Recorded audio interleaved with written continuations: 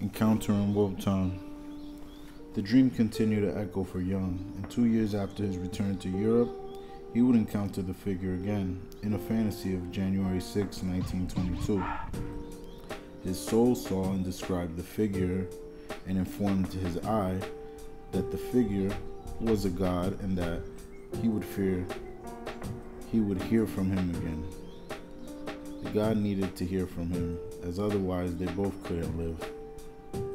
His soul informed his eye that he would reach the god again through solitude, coupled with reverence for the sun, moon, and earth, which stood for the masculine, the feminine, and the body, respectively.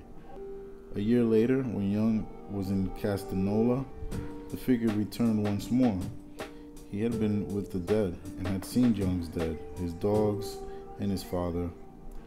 He stated that he was a wanderer who changed the form in which he appeared. However, he wanted to know who he really was, and he asked Jung's eye to tell him this, as it would free him.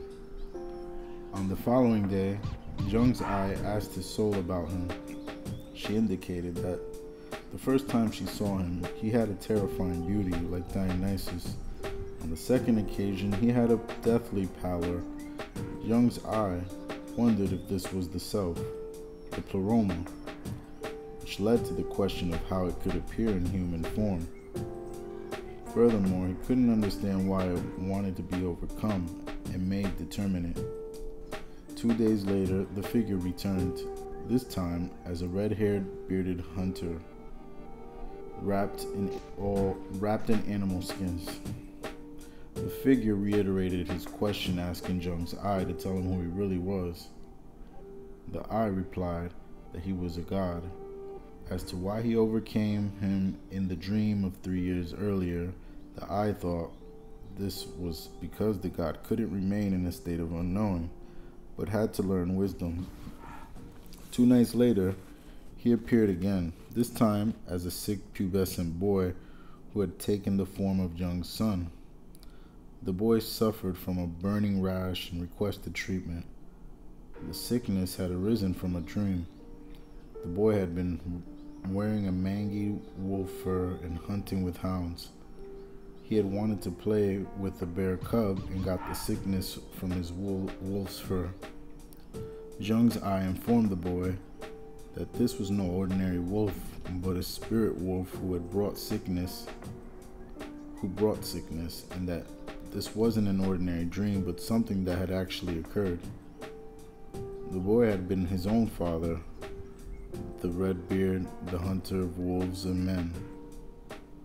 Years later, recalling his encounter with this figure and describing it as a dream, Jung noted, "I suddenly knew the wild huntsman had commanded it to carry away a human soul."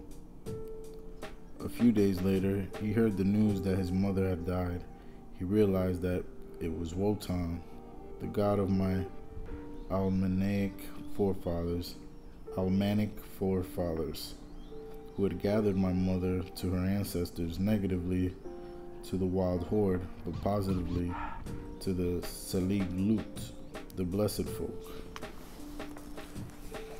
Jung's encounter with Wotan was to reverberate in his writings, and it shaped his understanding of the social and political upheaval occurring in Germany during the 1930s. In 1936, he attributed these to the reactivation of the archetype of Wotan.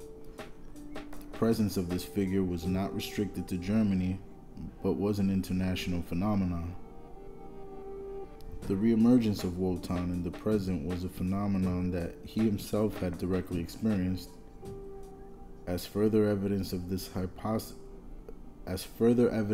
for his hypothesis, he referred to Nietzsche's elevation of Dionysus, claiming that biographical evidence suggested that the god he really had in mind was Dionysus' cousin, namely Wotan. This part of Jung's argument, which played a critical role in his understanding of Nietzsche and the reading of Thus Spoke Zarathustra in his seminars in the 1930s, was clearly shaped by his own encounter with this figure. In a seminar in February of 1936, Jung described Wotan's attributes as follow. He is the god of oracles, of secret knowledge, of sorcery, and he is also the equivalent of Hermes' Psychopompus. And you remember he has, like Osiris, only one eye. The other eye is sacrificed to the underworld. Therefore, he is an exceedingly apt symbol for our modern world, in which the unconscious really comes to the foreground like a river and forces us to turn one eye inward upon it. In order that we may be adapted to that side also, we feel now that the greatest enemy is threatening us, not from without, but from within. So on account of all his qualities, Wotan expresses the spirit of the time to an extent which is uncanny, and that wisdom of knowledge is really wild. It is nature's wisdom. Wotan is not the god of civilized beings but a condition of nature.